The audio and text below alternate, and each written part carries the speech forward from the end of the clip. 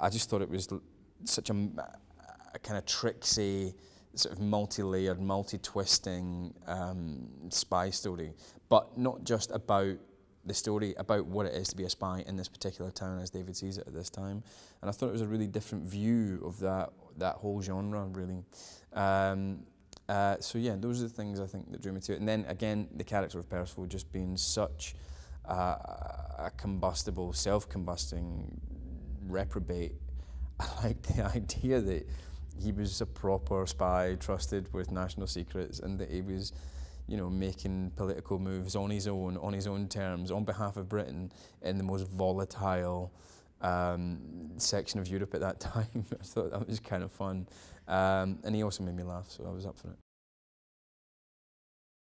This new person coming in and him not getting consulted on it represents a massive threat. He also knows that this person coming in is majorly badass, and that she is on a level of operative that is on a different, you know, she's almost like black ops compared to him. I know what it's like to do all that physical stuff, but the amount she's got to do is incredible. So no, I'm full of admiration for her, because she brings a lot of intensity to the character anyway, in the talking stuff, you know, the talking stuff. And but then with the fighty stuff, she's just as intense and brings a level of physical energy to it, which is formidable. David Percival has gone feral. I think he represents a breed of operative who kind of gets way too seduced by the environment instead of the job. And in this sort of krautrock,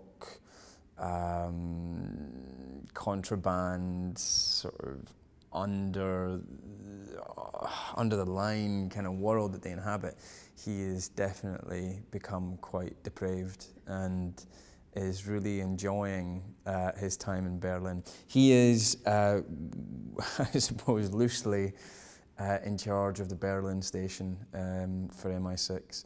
And it's such a kind of Wild West kind of town. It's such a kind of Dodge City of the espionage world that he's very much allowed to play by his own rules.